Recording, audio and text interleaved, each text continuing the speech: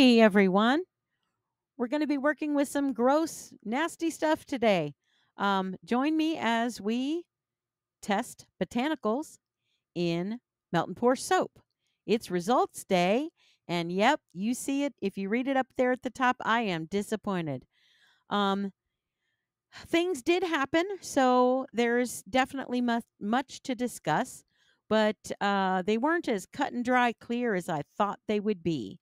So that's what I get for assuming, and that's why I was testing, because many of us assume, and there's still a lot to be discussed about this and tested too. I'm going to do further testing down the road, but there are results, and they definitely are interesting, and some of them are gross. So stick with me and let's play or not play. I am no scientist. I'm not an expert in that field. I ordered a kit from a professional cosmetics company, and it is a kit that tests microbial results for cosmetic products. I will put the link in my description box. It is a kit from Lotion Crafter, which is a fabulous company that really has wonderful professional cosmetic ingredients for your skincare, face care products, etc. And that's where I got the kit. It wasn't outrageous. I can't remember. I can't remember the exact price, but I believe it was under $40, and you get 10 test kits with it. Um, I'm kind of what you're seeing up at the top, not up the top, but what you're seeing on the screen basically is just a refresher. These are soaps I made a few weeks ago, and I really recommend that you go back and watch those before you watch this video. So if you did not see me make these botanical soaps, please go do that. One or both of those will be linked to this video. Definitely one will be linked in the description box and one will be linked at the end. So you just might have to look two places to find them, but they are connected. So they shouldn't be too difficult to find. Um, they both say botanicals, and will it rot? That's my theme for this. Will it rot? And yes, some things were rotting. So we're going to look at some slides, some test slides too. I'm getting out the kit right now, as you might see, and that is a very well packaged kit. And you will find it is important to make sure you purchase a well packaged kit. And when you get it, keep it safe and packaged until you're ready to use it in, cool, dry conditions, dark conditions. I think it can go up to 80 degrees Fahrenheit, but basically, you don't want to let it sit out on your porch or something. So I'm opening this as you see on the screen. I'm opening it for this video for the very first time. So I did not know what I was getting into until I opened the box. It was basically an unboxing at the same time as I'm testing. The little card there, I don't think I do show it close up at the end. Please stick around for the pictures at the end because there are a lot of them and they are very significant to the results of this test. There's a lot, like I said, a lot to unpack. So as I'm unpacking the kit, you see a couple of little test vials, and those have the agar or agar. I do not know which is correct, but I tend toward agar. It's been a long time since high school biology too. Thanks a lot, Ms. Norton. You were fabulous. But I can't hear her voice saying it one way or the other. So I'm saying agar. Anyway, that is a medium that is put in, it's what you usually see in petri dishes. And it is a growth material. It is food for your bacteria. It's food for mold and yeast. And the reason you see two colors there is because each little slide, they call it a slide, is covered in a different agar. Agar. I'm going to say agar. It's covered in a different type. So one is intended to grow to feed your bacteria, and I believe fungi and other types of microbials will grow in that. The other side is geared more toward yeasts and molds. So that is, you can have crossover with that, but that's basically what it encourages the growth of. So the reason these tests work is because you're taking tiny things that you cannot see and encouraging them to grow on purpose, so you know that they're there. Is there anything there? How much is there is what determines if something is harmful or not. There will likely be some results, and some might look like nothing's there or barely anything's there. But some are expected. I believe when I show you the picture at the end that shows the card that you kind of not guess, but compare it to, comparison card, you'll see I think it's 1,000 parts, 1,000 colonies per so many somethings. I don't know what, but um, that is what is allowed. That is what is allowed in the U.S. in your products. Does it mean that's what you're going for and you want? No, of course not. But that is an acceptable amount of something because you're growing it exponentially here. You're not actually going to find that in your product. You're not trying to feed it within your product. I hope that makes some sense. So all you see me doing here is labeling and swabbing. I swabbed first. You swab each side with the same product, and you can dip if it's a liquid. This is a semi-solid, so like a cream or a lotion, you would swab it and wipe it onto the surface. And that is what I did on both sides, using a new swab each time. These swabs are sterile and they come with the kit. So you get 10 little packs of swabs. So you can do each side with a separate swab. So that is the first soap that I did, which is the kit that I got from Wholesale Supplies Plus. It is a bath tea guest soap kit. Um, it was very well packaged. It's a lovely kit, with the exception of the possibility of mold and some types of growth, which we'll talk about later, what we can actually see with our eyes on the soap versus what we see in the vials and on the slides. But that first soap is the one using that kit. I have to say their bath tea smells wonderful, but I'm not sure I would ever put it in the soap again after this. Um, but I followed the instructions exactly. You may see some strings in those pictures because the directions had me put them in the muslin bags that the kit came with. Their hope was to use those botanicals without them going down the drain, and it would definitely do. I believe would hold up to that. But back to the other soap, which you see me swabbing right now. That is my version of the kit. I wanted to test some different botanicals and see what became of those. So I had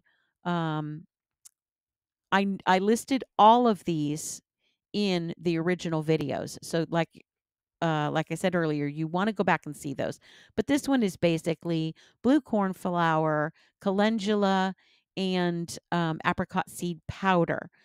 So you have a variety of things that are all supposed to be safe.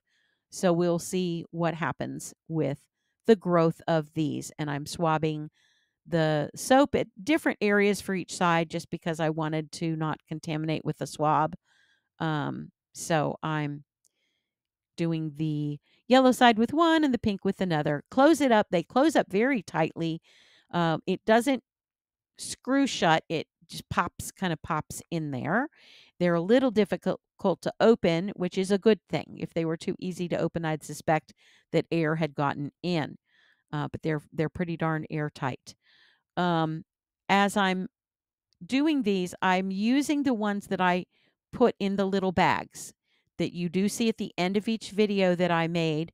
I put them in the muslin bags and then some little organza bags for mine, the ones that I made with the calendula and the blue cornflower and the apricot seed powder. So that's the two different types of soap. They are now in the test files have now been up. It's been soap has been applied to it and to each side, and they have been labeled because I want to be very careful not to get them mixed up. And so I labeled one Botanical 1 and the other one Botanical 2. Uh, Botanical 1 is Wholesale Supplies Plus. Botanical 2 is my own mix. And we will see, as you will see here, I'm going to then let them sit. I let them sit for 2 weeks before I did any testing because I wanted to um, to show you. A lot of people say, well, I didn't have anything grow, and they used it like a day or two after. You have to give it a little bit time before you see some icky stuff. So this is 48 hours now. You give it an incubation period once you've put the soap or the product on the slides. You wait 48 hours, 24 to 48 hours. I recommend 48 hours if you are not using an actual incubator, which I did not. Room temperature, you go for the longer of the times suggested. So we did 48 hours after, and we had a couple of little colonies on each side and each specimen. So a couple of little colonies is definitely less than 1,000, and definitely less than 1,000 millimeters or milliliters, depending on what you're measuring. And they're definitely, according to these, they're considered safe. Now, I have some thoughts on this, and we'll talk as I start showing some more of the product as it ages. Some of it does not age gracefully, and but just to be clear, they all come up with some microbes on each side. So yeast, mold, bacteria, something. It's in, even if it means one tiny little speck of it that was then fed and bred into a colony. That's what happens with these. That is what was there. Yes, your soap will have mold, bacteria, etc. on it when you're using it. Your own, any soap with botanicals or not, it's going to have bacteria from your hands. It is soap that kills that bacteria and sends it down the drain. And it doesn't kill it like an antibacterial product would. It detaches it, so it is not going to stick to you, and that's what helps wash it off. Um, I won't get into real specifics of that because, again, I am not a bacteria expert and I'm not a scientist. I am just a soap maker. Um, but I'm showing you these two because they're starting to look a little gross. And some people will say, oh, well, the botanicals just turn brown. Yes, they do turn brown, but there's more to it. And you'll see more of that in the close ups. I was kind of, when I said I was disappointed that there wasn't more of a reaction to some of these. I was kind of pleased on the ones that I made myself, but it still had something that grew, so I can't be all puffy about that. Didn't get anything crazy, and neither did the one from Wholesale Supplies Plus on the tests. My thought is, though, you're rubbing soap on it. So I'm not actually sure how you would test for soap without getting the soap benefit of it killing or reducing, inhibiting that bacteria somehow. So I don't even know how to answer that one. Um, it is what it is. You see what grows. You will see a little better. I know it's really, really hard to see in the video, but the pictures, I enlarge them and I sharpen them quite a bit so you can actually see what's there.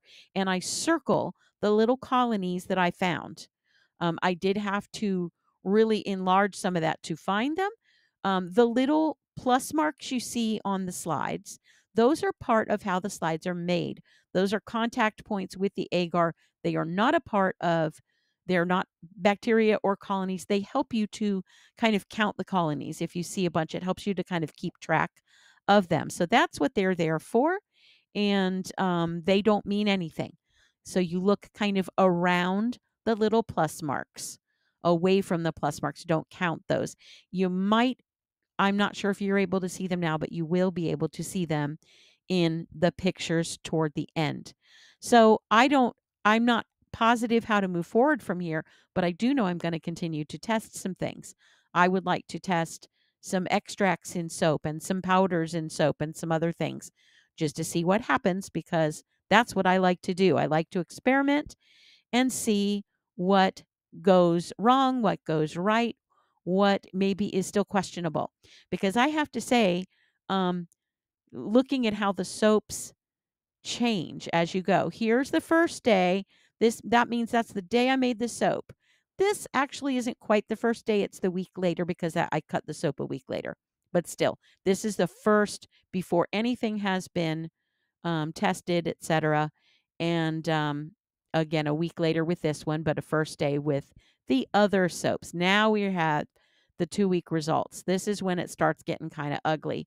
Um, both of the soaps that I put in the open bags are, um, have glycerin do. It just does.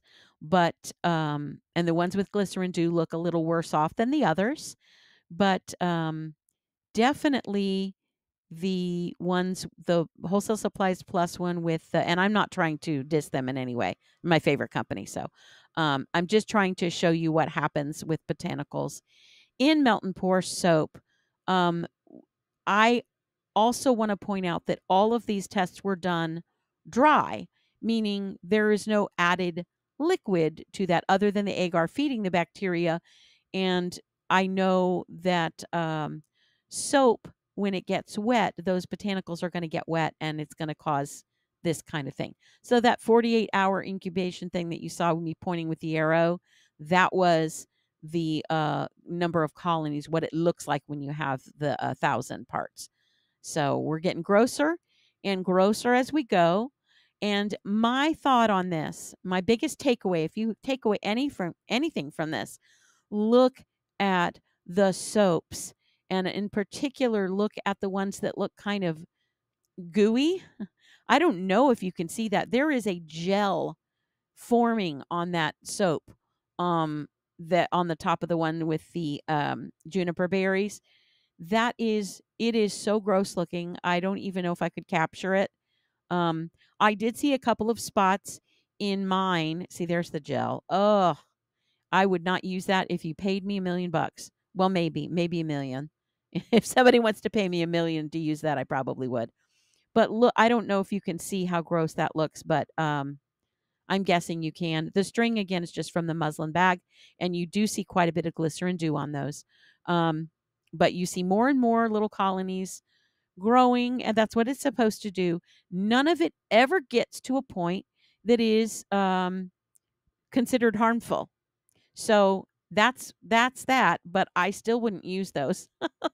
um, I it's too gross for me. So I might use the ones that I made. There was one spot in one of them that made me look questionable, or made me think it was questionable, and I may try these again without the blue cornflower. These are examples you sent me of some other fun and gross soaps that, again, I would not use if you paid me. So think hard about using botanicals before you do some testing, do some research, and come back soon, because we're going to do more. Thank you so much. Have a great day. Thanks. Bye.